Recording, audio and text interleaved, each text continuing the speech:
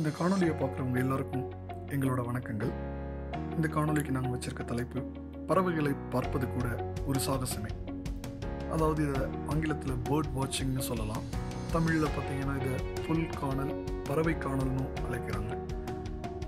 இதோட ஆங்கில வெர்ஷன், அதாவது பேர்ட் வாட்சிங் இஸ் ஆல்சோ என் அட்வென்ச்சருங்கிற ஒரு வீடியோவை ஏற்கனவே இந்த சேனலில் பப்ளிஷ் பண்ணியிருக்கோம்.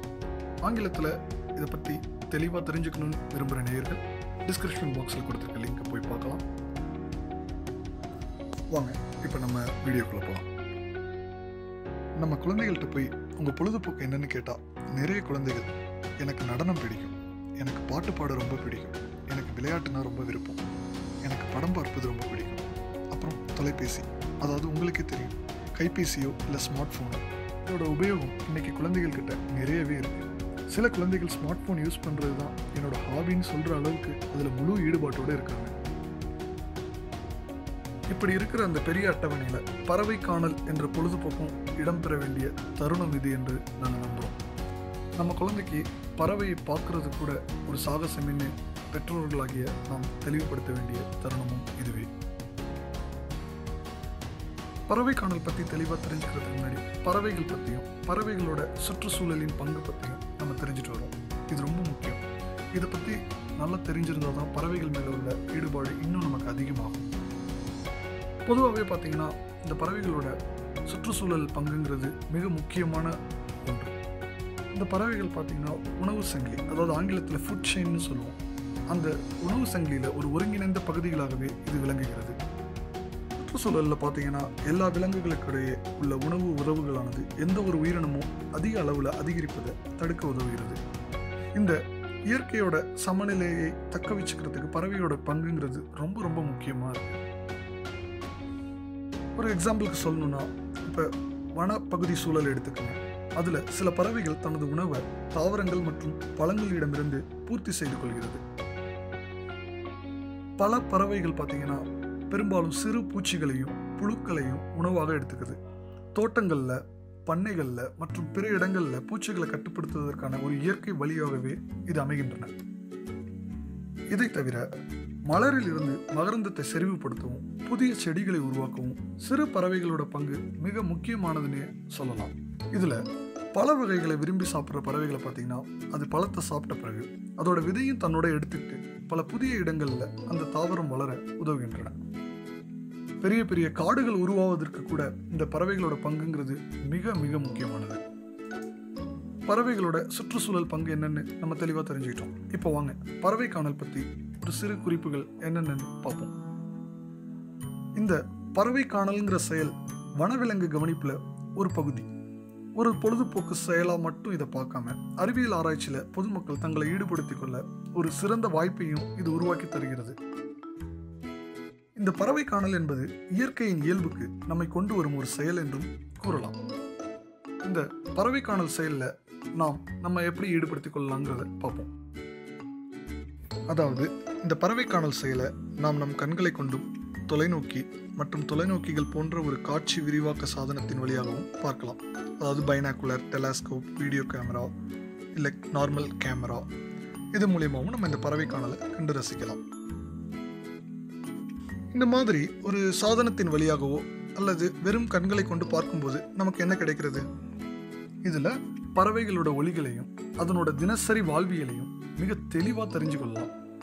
பறவைகளோட வேறுபட்ட குணங்களையும் பலதரப்பட்ட இனங்களையும் மிகவும் எளிதாக கண்டறிந்து கொள்ளலாம். இந்த பறவை காணல் செயலை நாம் எங்கே தொடங்கலாம்? ஒரு எடுத்துக்காட்டுக்கு இந்த பறவை காணல் செயலை நம் வீட்டு முற்றத்தில் கூட தொடங்கலாம். அப்படி இல்லையா, ஓய்வு எடுக்க போகிற இடம், அதாவது பிக்னிக் ஸ்பாட், அங்கே கூட போய் இந்த பறவை காணல் செயலில் நம்மளை ஈடுபடுத்தி கொள்ளலாம். அப்புறம் காடுகள், அதாவது ஃபாரஸ்ட், அப்புறம் பேர்ட் சாங்சுரி, பறவைகள் சரணாலயம், இங்கெல்லாம் கூட போய் நம்ம இந்த பறவை காணல் செயலில் நம்மளை ஈடுபடுத்திக்கலாம். இந்த பறவை காணல் செயலில் யாரெல்லாம் பங்கெடுக்கலாம்? இது ஒரு பொழுதுபோக்குன்னு நம்ம ஏற்கனவே பேசியிருக்கோம்.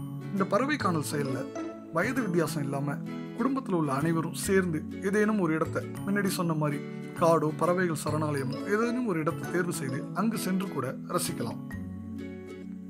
இந்த பறவை காணல் என்பது நம்மை சுற்றுச்சூழலுடன் எளிதில் இணைக்கும் ஒரு செயல்னே சொல்லலாங்க.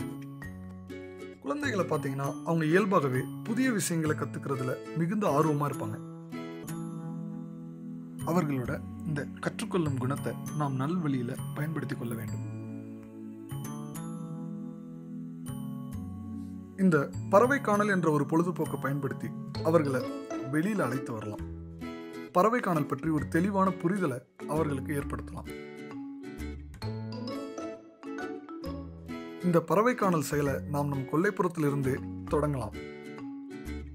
குழந்தைகள்கிட்ட நம்ம கொல்லைப்புறத்துக்கு தினமும் என்னென்ன வகையான பறவைகள் வருகின்றன,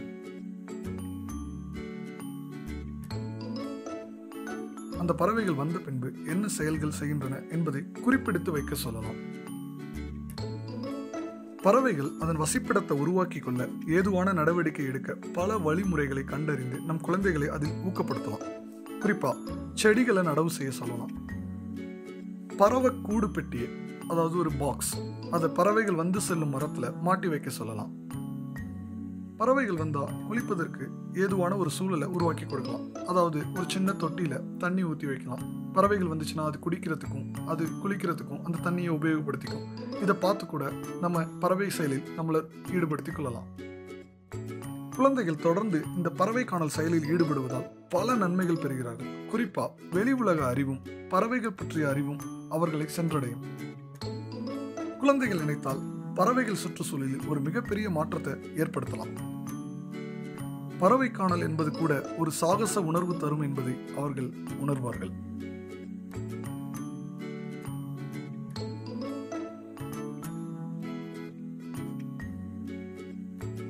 இந்த பறவை காணல் செயலானது உங்கள் குழந்தைகளுடன் சேர்ந்து உங்களை ஈடுபடுத்திக் கொள்வதற்கும் அவர்களின் அதிகமான நடவடிக்கைகளை கண்டறிவதற்கும் பறவைகளை பார்த்து கொண்டிருக்கும் ஒரு அற்புதமான அனுபவத்தை குடும்பத்திற்கு எடுத்து செல்லவும் இன்றே திட்டமிடுக. பறவை காணல். மகிழ்ச்சியுடன் பறவை காணல் செயலை இன்றே தொடங்குவோம். இயற்கையுடன் இணைந்து கொண்டு வாழ்வோம் என்றென்றும்.